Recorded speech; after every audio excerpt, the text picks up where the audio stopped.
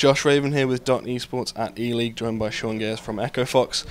Immediately after what can only be described as a bit of a beatdown from Flipside, we'll start on that. Was it simply a case of one player doing incredible things and well did it, or was there something fundamentally wrong in that game? No, there's definitely like tons of stuff that just went fundamentally wrong. So from the get-go, I mean, we kind of thought they would anti-shot our pistol, so I made like a last-second adjustment because the players didn't really want to run the other pistol, which is understandable. So we made a last-second adjustment. Didn't work. And then for the first like 3 gun rounds, we kept over-rotating and making very bad rotations. It was just constantly rotating to the wrong site, constantly dying, or maybe we'd rotate to the wrong site and the site we left, like some guy would die and then we'd be out of place, and then it was a nightmare. And then we could never get a footing on the economy, and it's horrible. Well, you got a tie in the end, but that doesn't mean you can avoid bottoming the group, unfortunately, meaning you'll face Na'Vi, I believe, tomorrow. Thoughts going into that match? I believe you tied against them on day 1, so semi-final, it's possible. What are your thoughts going into that game? Yeah, I mean, we played really good against them on Dust 2. Obviously, we beat them pretty easily, in my opinion. And then, I mean, they have a couple other maps they don't want to play. So I know they don't like really playing Cache or Nuke, so it'll be interesting to see like what they like to ban, because we're obviously comfortable on Dust 2. We play Nuke and we play Cache too, so I don't really know what they're going to ban. And for us, I mean, obviously same problem for us though. Like they have all the other maps down pat, so kind of like 4-3 in terms of maps. So we'll see how the veto pans out, and yeah, that's what matters most.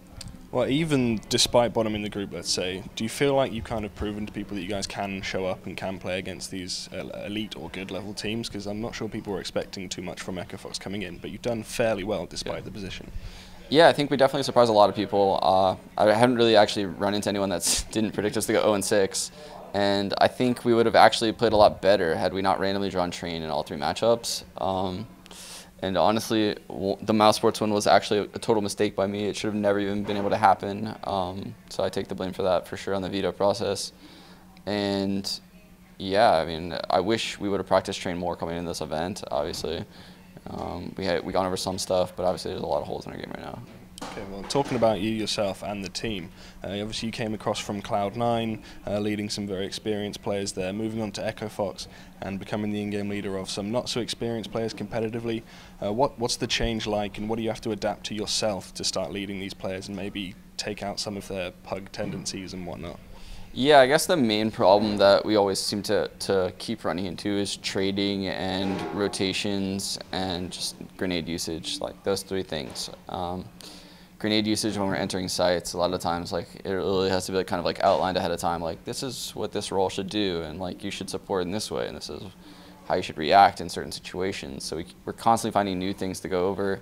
It's really fun, but then there's obviously like there's other games where we'll blow open bomb sites because our players are so skilled. It's a lot different of a group than I had on Cloud9, where people are very like fearless and quick to the point.